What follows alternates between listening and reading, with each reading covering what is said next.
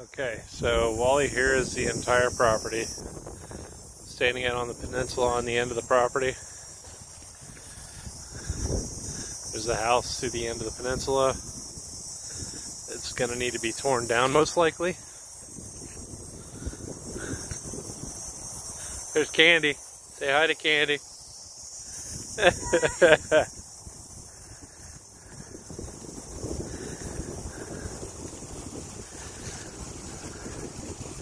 So as you can see, the peninsula is a large stretch, and it's all on Key Largo Sound.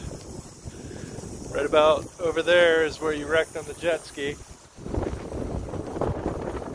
Here's the marina that was destroyed in the hurricane. There's the structure. They had a big above ground pool here, and I will send you the website how this place was set up when it was an inn. You got vacant property here between you and the neighbors, quite a ways. Whole property is probably 2 acres of waterfront.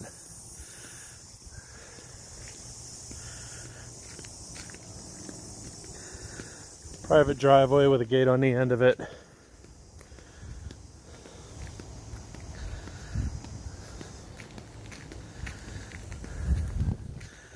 And then, as you could see in the pictures that I took also, you also have a basin right behind the house that's deep water. Can fit some pretty big boats in it.